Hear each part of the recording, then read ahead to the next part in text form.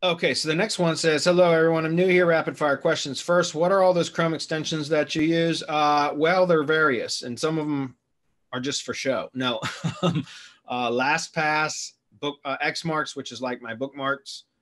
That one's a color grabber, or it's called ColorZilla, but that's just so I can, if I've got to match a color when I'm creating something, then it just tells me what the, what do they call it, the hex value of the color is or whatever, so I can match that up.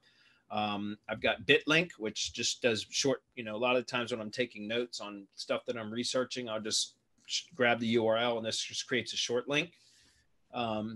That's Pocket. So it's like it's a content bookmarking site.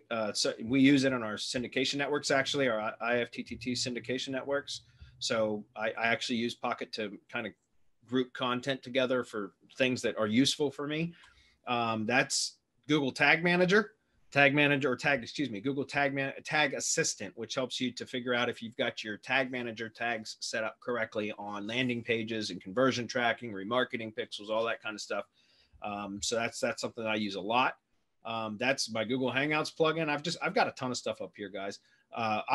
This is a really cool one. This is called Link Gopher, and that one's great if you're trying to extract all the URLs of a web page. All you got to do is, again, it's called Link Gopher, Chrome extension.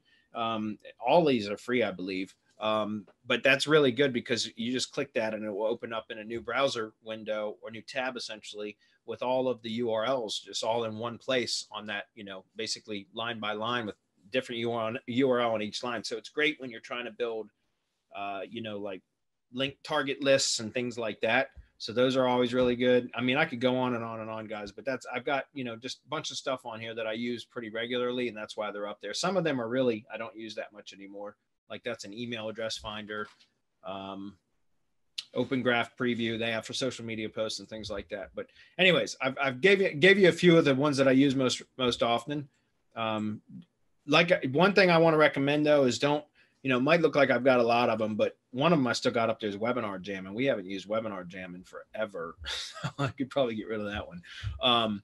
Is you don't want to, I know that make sure it's a trusted Chrome extension, because a lot of times if it's something that's rather new, they can cause like issues with your browser or make stuff not work properly. And so just keep that in mind. Very much like what I was talking about WordPress stuff. If you're trying out a brand new extension that doesn't have much of a history, just be aware that it could cause funny things to happen while you're browsing.